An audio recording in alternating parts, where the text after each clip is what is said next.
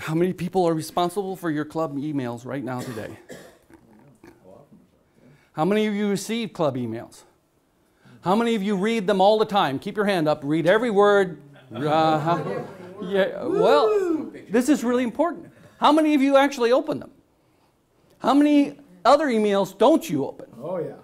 How many are you, as soon as you receive one more email, are you like, oh my God, another email? Yeah. All right. Now, one of the reasons that you don't open the email, or if you have opened the email, you don't read it all the way through, is that our attention span is getting smaller and smaller.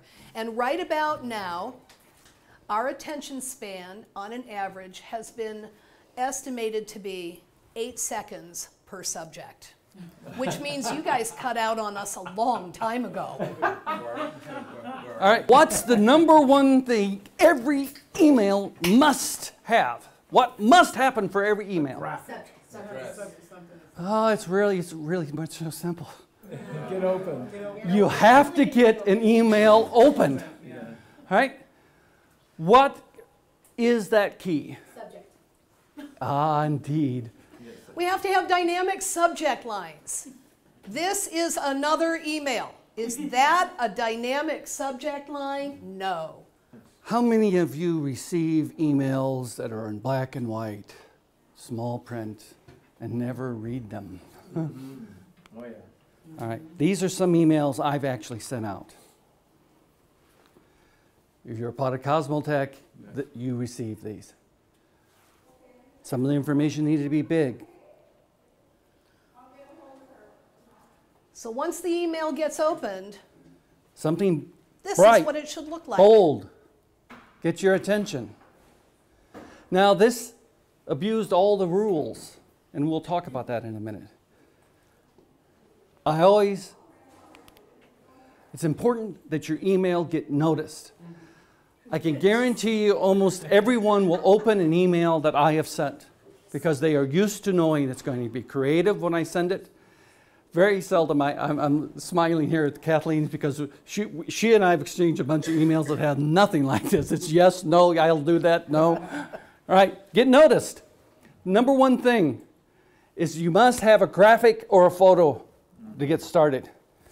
Here I created a bylaw change. This is a banner made right in PowerPoint. I'll show you how to make those, or I'll tell you how to make those. John Kesey, this is our District 52 contest winner who is going to the semifinals. That's the, make it fun. Now I thought that this really big, wonderful graphic, I was trying to promote the idea that every single person should have a pocket speech. Yes. So that when someone cancels on short notice, you can step up and give the pocket speech. 50% of the people, well, there's not 50% men in this room. 50% of the people in this room really like this, and 50% of the people find it offensive. I never actually use this picture. It's important that you think in that term of when you're using a graphic. Is it politically correct to send it? This is a little edgy. It's not bad, but it might be a little offensive to some people. So it's not worth it to offend one member. So I didn't use it. It's exactly the same as giving a speech. Consider your audience. I have to tell you that Shawna is probably the most succinct person that I know. That she is very good at content and narrowing it down. And so I'll have her tell you about succinct. Your emails, again, are going to be read within 8 seconds or less. Not a bunch of verbiage, not a lot of language. This isn't the time to write a speech. This is the time to pop it out, make it stand out, and make it go away quickly. Or people will not stay long enough in that email to read your material. There are exceptions to that. Richard will point out one in just a moment. Every one of your emails has to have an action item. What's the point of sending out an email if you're not going to have an action item? Don't just send an email for promotional purposes and not tell them what you want them to do. Make sure that what you want them to do is very clear. See you at the next meeting. No guesswork here. If there is additional information somebody needs to know about the content of this email, put a link in the email. Don't write it in the email. Put a link in the email. If you write it in the email, what's going to visually appear on the screen is a whole bunch of text. 8 seconds, folks. Done. Fast. So It's got to be fast. Every email must be readable. Your default, go ahead, I'll let you give these. Your email has to be readable, and in order to get read quickly, 14-point type. On this screen, because we're in a presentation mode here, this might not look like it's all that big, but compare it to this.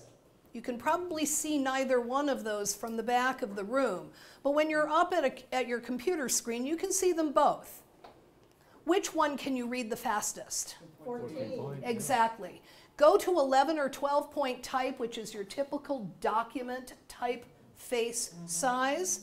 It's too small. And it's too small. People won't read it. It's your email default is either 11 or 12. So reset if you- your email default to 14-point, or select the entire page that you're working on and change it to 14-point. Don't start with anything smaller than 14-point, or it won't get read. Should it be larger, 16? It can be Can be. larger. If it's too large, somebody working off of a phone or a tablet, it will be too big. But I So might go to keep- 16. I wouldn't go to 18. 16 is fine, and there are some typefaces that are naturally tighter, so you have to experiment with what you're using. Do not use all caps in an email. No matter how tempted you are to highlight something by using all capital letters, it is commonly thought of as yelling at your reader. Don't use all caps. And it tires your eye. If you read an entire paragraph of all caps, your eye gets tired and stops. And also, just as a hint on headlines, check your typeface to see how it looks in all caps. Script typefaces written in all caps are completely unreadable. So make sure you're using a typeface that is appropriate when you must use all capitals. But generally speaking, electronic communications written in all capitals comes across as yelling. We do not want to yell at our audiences. Highlight important items in color for their emphasis. I use alt bold all the time. In 14-point, I use bold all the time. In the examples that I showed you, that's bold. This happens to be blue. I created this banner, this Cosmotech Moments of Truth banner within PowerPoint. I wouldn't say publish it, that's where I hadn't created it. In PowerPoint. And I can cut and paste directly from PowerPoint. I use Firefox? Right? Is that what Firefox, yes. Firefox, and I can cut and paste directly. But if not, you can save it as a JPEG. You'll see that he has 2 lines in this email in color. They are the most important 2 lines of the entire email. This Moments of Truth is the exception to the rule. This is a report on a bylaw change. You have to give the detail. You're required to give the detail that you're announced to your club that you're going to make a bylaw change. The highlights are telling you exactly what the bylaw change is. And the second highlight is this is when we're going to vote on it. Those are the 2 things that are on it and why they're emphasized for this. So don't be afraid to use color inside your email, just not all color if you have something to emphasize. I like to respond to people's emails in all blue, just because I like it. But it comes across to the typical eye as just black and white because it's all one color. If I have something to emphasize, I change the color.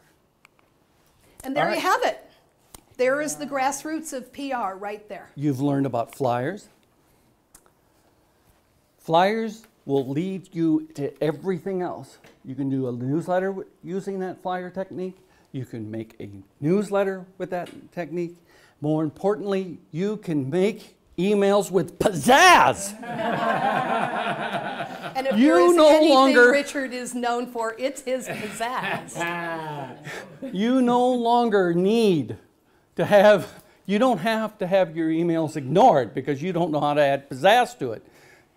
I guarantee you, I wish I had enough of my Cosmo people in the room so I could ask you how many people y'all will always open an email for me. Because they're always interested to see what next thing I'm using as a graphic. But he also threatens them.